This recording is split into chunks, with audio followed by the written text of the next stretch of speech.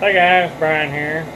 As most of you know that are familiar with my channel, if you've been following very long, one of the things I do a lot of is custom high performance parts. You've seen me do these tappets before, so I'm not going to get into a lot of detail on that, but I am going to show you the setup I'm doing, and I'm trying out a new Kennametal CNMP insert, and it's doing pretty good here so far. So I'll show you the chip control on that, and then we'll do the heat treat on these and the hard turning after that. And we'll see how that goes this time. Get a little better each time I do it, I think. So learn and go. So let's take a look at this setup, how I do these, and get to it. Okay, so what I do is I feed this bar through the chuck, and I use my tool to feed up against. I'll set it on 0. That way I know where to start all the time. Actually, I give it about 3,000 so I can clean it up. Just a real light pass. It doesn't take much. The saw cuts pretty straight. So get that 0 and put the hole in here to tap it. I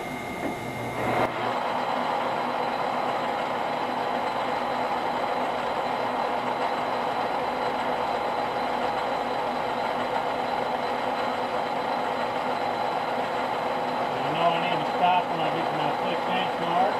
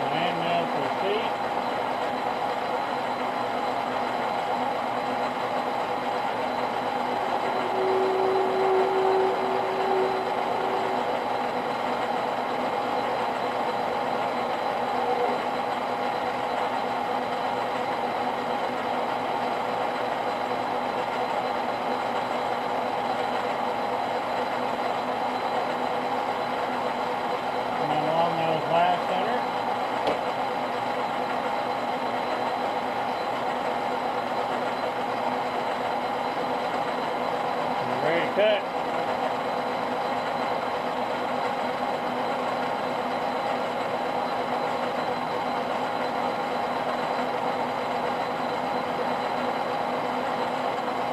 First cut.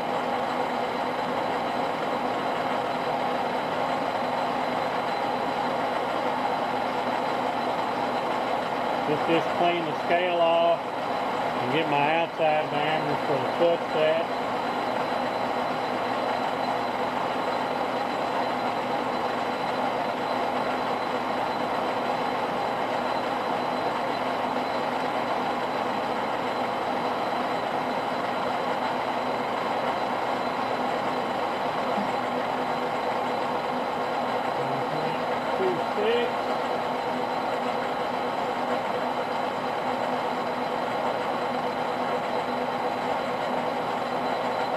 Mark here for my bandsaw.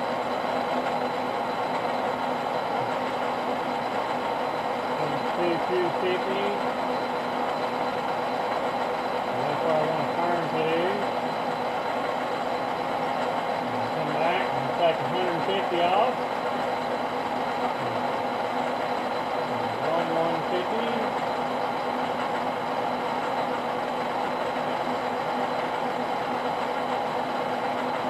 I'm at 10,000 speed rate. We got a nice compact little chip coming off there.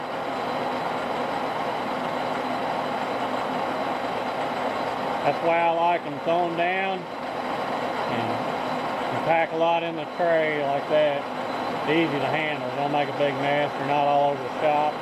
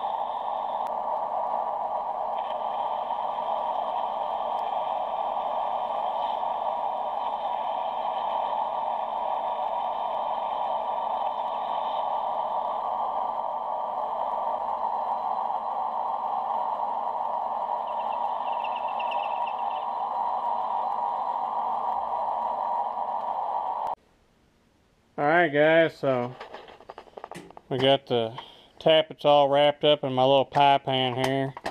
I decided this time I was going to try them all in one batch and just wrap them up. Try and fold the ends off, keep the air out, and we'll see how that works. So I'm going to pop them in the oven and let them bake. Alright, so we've had the tappets in here cooking 1900 degrees for the past hour or so, so they should be soaked all the way through and have had time to change their metallurgy to what we want. So I'm gonna try and pull them out of there and dump them in this bucket of oil without making too big of a mess or having too big a fire. So we'll see how that goes. Haven't done them in a big lump like this before, so I don't know how it's going to react, but we're going to find out, I guess. So take the tongs here and we'll give it a go.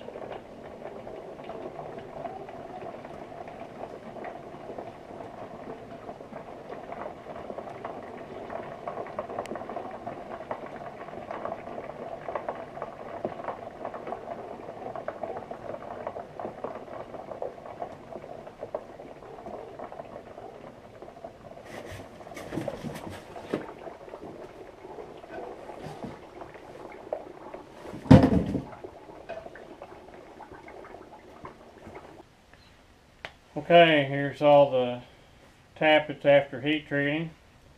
I've done my quench and temper on these. So now I'm going to get them set back up here and put my hard turning insert in there and get these finished out to dimension.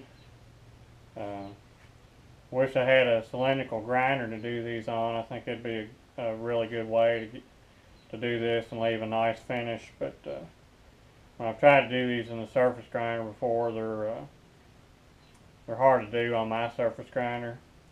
The Thompson's all hydraulic, and it's hard to really finesse and get up close to edges and things to fit.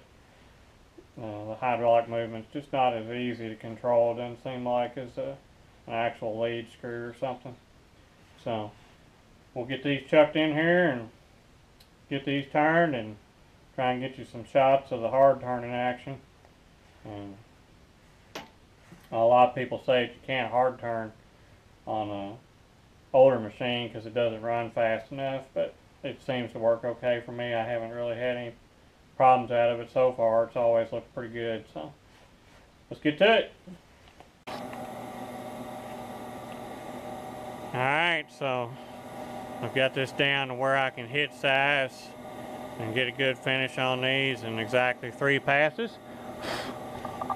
We'll take about a first pass I do at 700 and I take 10 off that, and then these finish at 683, so I take another 7, and I've been hitting it within a half a thousandths each time, which is good for this. So the factory spec's actually 3 thousandths, so let's give this a go and let you see how it looks.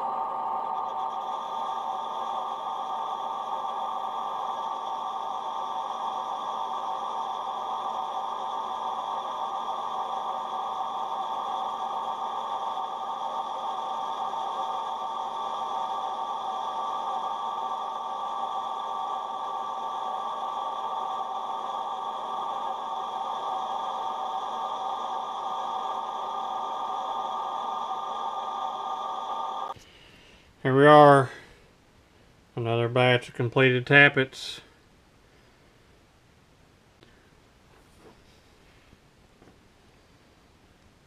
You can see the finish turned out pretty good on them. That hard turning works nice. Get nice consistent results. Doesn't take too long.